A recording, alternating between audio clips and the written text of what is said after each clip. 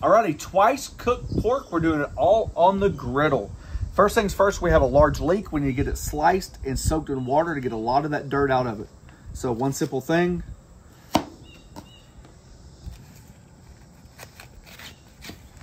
We're able to go to the Asian market and buy a couple ingredients. We're going to introduce a new one to you today. Pretty excited about that. So there's half, and then we're just going to cut it.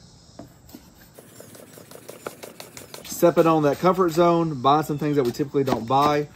Since we did that, I thought it'd be a nice way to introduce multiple recipes. So if you do happen to buy the ingredients, you don't feel like you're stuck with it. These are notorious for having a ton of dirt and sand in them, so a good washing, cleaning is important.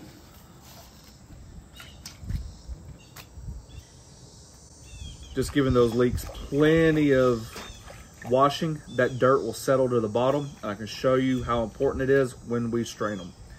Here is our smoked pork belly. We mentioned that we did that on the smoked pork belly fried rice. Really quick to recap. We took the skin off. We seasoned it with that Texas rub, salt, pepper, garlic, and seasoned salt. Smoked it at 250. Wrapped it about 165 to 170 degrees and pulled it about 200 degrees. Let it rest overnight. Just by that look right there, we're going to cut that in half. And then we're going to thinly slice it.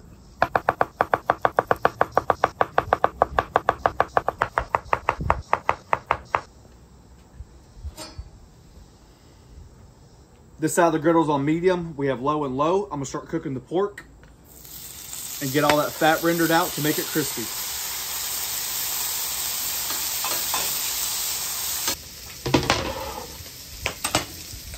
Here are the stars of the show. We mentioned this being the broad bean paste, and this is the cooking wine. It was only about $4, and how much was this? I think $3. Yeah, so you're not breaking the bank, and we've tasted them, very unique flavors, and I think that's what gives this dish all the power it needs. We have some vegetables to prep. Let's quickly go over our ingredients. We have garlic, ginger, some spicy peppers, some sugar, some of that wine. That's the bean paste, some hoisin sauce and soy sauce. And let's get some of these peppers knocked out. These are those long, hot peppers. I don't really think they're that hot. They remind me of a banana pepper. Maybe a hair more spicy.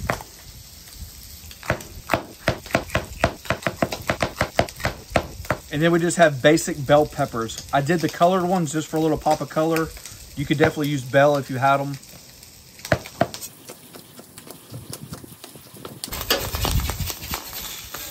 That's the color we're looking for right there. Rendering that fat out. Cut that down to low. It's got plenty of heat left over. We will be just fine. A lot of real estate space to work with. We're just going to slice the garlic thin as you can do it.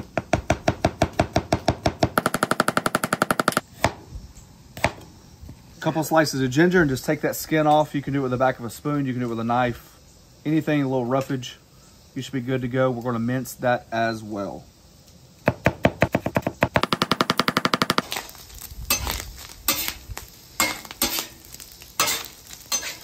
Let's just move this over to the side. You see all that pork fat right there? We're going to use that to our advantage. Garlic, ginger, and some peppers. Let's add just a touch more oil, a couple tablespoons.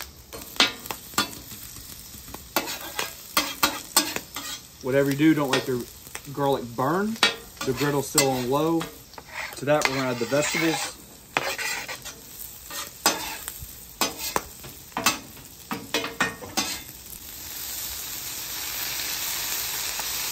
Got those strained leeks. I don't know if you can tell, but it's almost like digging for gold. See how much dirt's down there? Quite common with leeks.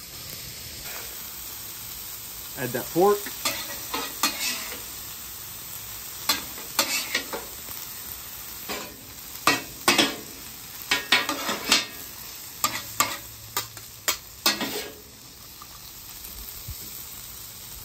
Grab some of that oil from the twice cooked pork. I'm gonna add that fermented bean paste right to the griddle.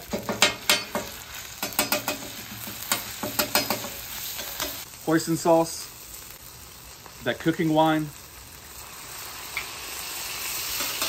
soy sauce, and sugar.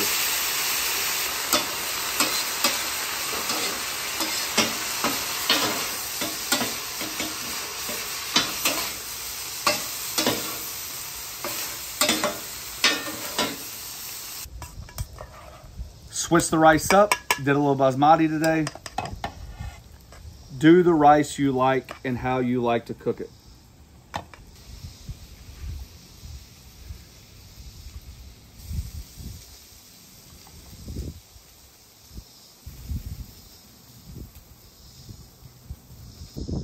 And that is my take on twice cooked pork on the griddle. We smoked it to begin with, and I think that was the key to the dish. So my first impressions, have not tasted it at all. It's good. It is good. It tastes authentic, that's for sure. Spicy. Woo, it's got a kick. Yeah, woo. That's what I thought it had a kick. Probably those hot peppers. I'm all about it. I'm all about it. Well, I'll tell you what, we've hit some good ones lately. That pork is really good. That sweet and sour we did lately. You got to try the sweet and sour. That was good. The fried rice we did was good. Now, this is what I was expecting with the fried rice. It's got that punch. Oh. Maybe that wine would be a good addition to that fried rice. Anyways, there we go. That's why we do it. Step on a limb, create that unfamiliar comfort zone, try something new. You're going to like it or don't like it. But this is pretty good. This is really, really good for a total of $8 to try something completely different. And you can do this with different cuts of meat. You don't have to do the pork. Thanks for watching. Don't forget to press that subscribe button, pound the notification button, share it with your friends. Peace. Good nuts. This thing's fantastic. It is spicy. It's spicy. A little spicy. The pork is good. I would substitute regular peppers. The pork is super good. Especially when you get a piece that has like a lot of meat, you know?